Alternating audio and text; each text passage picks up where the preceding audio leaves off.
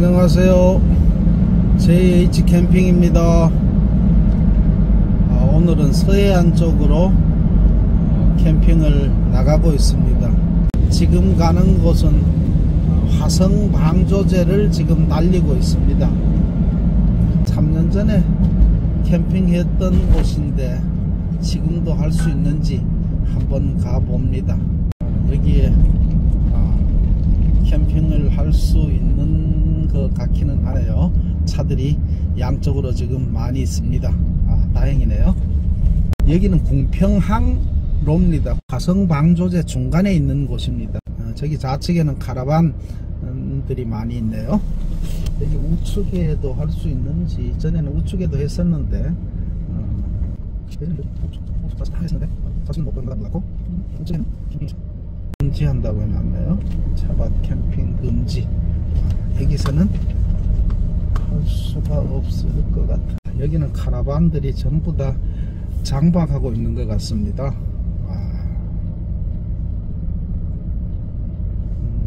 전부 자기네들 자리 있냐 전부 막아 놓고 있네요.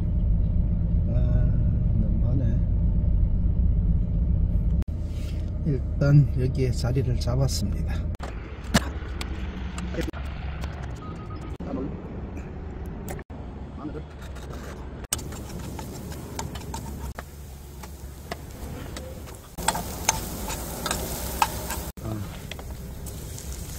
새우입니다. 새우. 오늘은 새우, 마늘, 버터 튀김. 버터. 버터 하나 넣을까?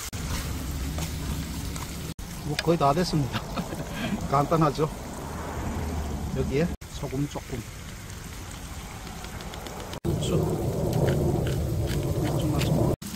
새우 버터구이입니다.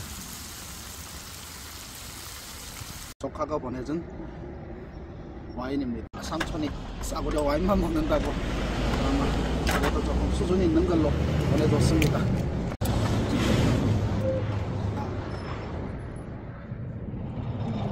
색깔 좋습니다. 평일날 이렇게 나오니까 조용하고 너무 좋습니다.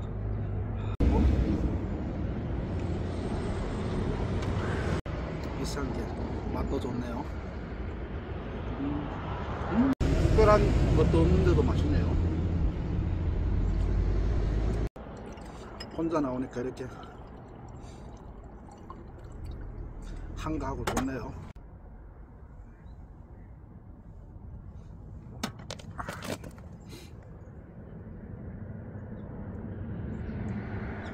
날씨도 춥고 해서 라면 하나 끓여야 되겠네요. 물은 500cc입니다. 스프도 넣고. 물이 좀 덜 끓습니다만은 라면을 넣겠습니다. 오뎅도 좀 넣어서 한번 끓여 보겠습니다.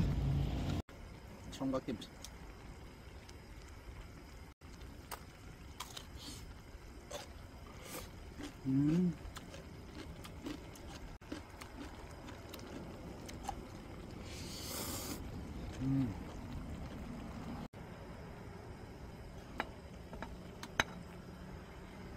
여기 시골에서 기른 팥까지 넣었습니다. 파김치.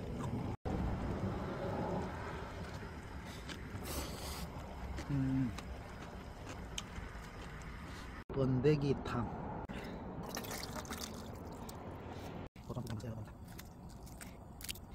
고춧가루 한 숟가락 이렇게 넣어봅니다.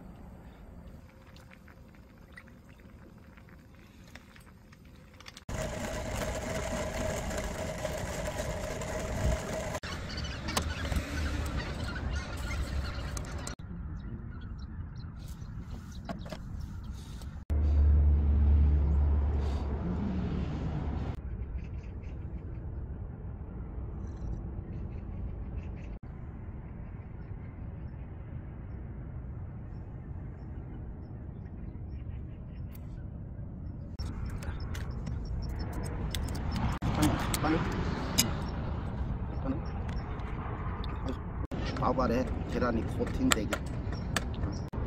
하여튼 이렇게 밥알이 다 떨어져서 코팅이 되면 됩니다.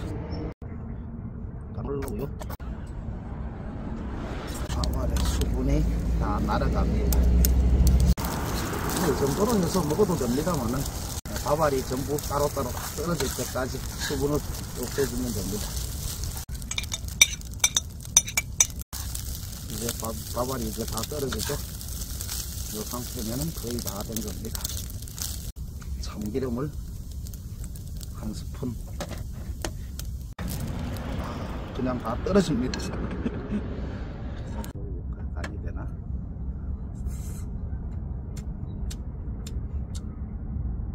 합니다.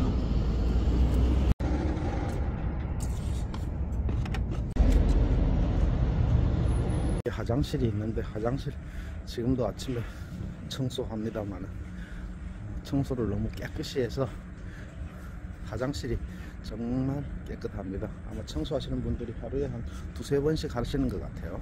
여기에 캠핑하는 사람은 몇 사람 안 됩니다. 그런데 캠핑 트레일러를 전부 다 자기네들 주차장처럼 이렇게 사용하고 있습니다. 화성방조제 중간에서 캠핑을 마치고 돌아갑니다.